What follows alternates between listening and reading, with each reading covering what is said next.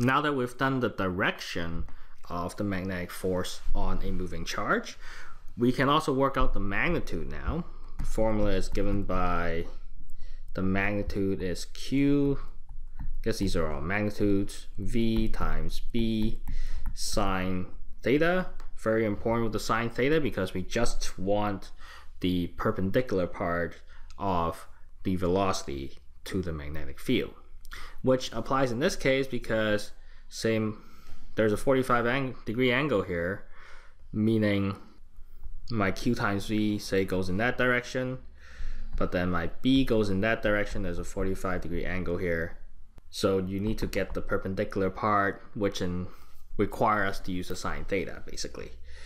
And just as a quick review, in this case, given that that's the case, my thumb goes to the left, my magnetic field, my index finger kind of points upwards, so my force has to be out of the page in this case. But we're not asked for the direction, we're just asked for the magnitude. So let's work that out. It's just a matter of plugging these numbers. The charge of a proton must of course be the same as the charge of the electron, but positive. The speed we're given,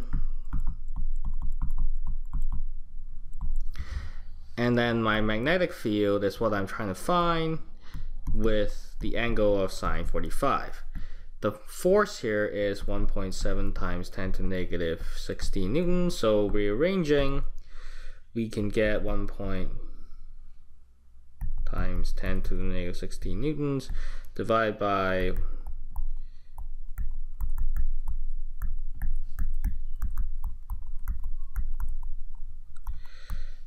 all that. The calculator gives us 3.00 times 10 to the minus 5 Tesla. And that's the answer for part A. In terms of part B, I'll remind you that on Earth, near the surface of the Earth, the magnetic field is roughly 5 times 10 to the minus 5 Tesla. So if you're slightly further away from the Earth, being a cosmic ray proton, you will experience a magnetic field that's slightly less than that. And it all seems to make sense. And that's kind of part B, just to say that they are roughly the same but a little smaller. You wouldn't expect it to be bigger because it's up and away from the poles. So just showing how to use this particular formula.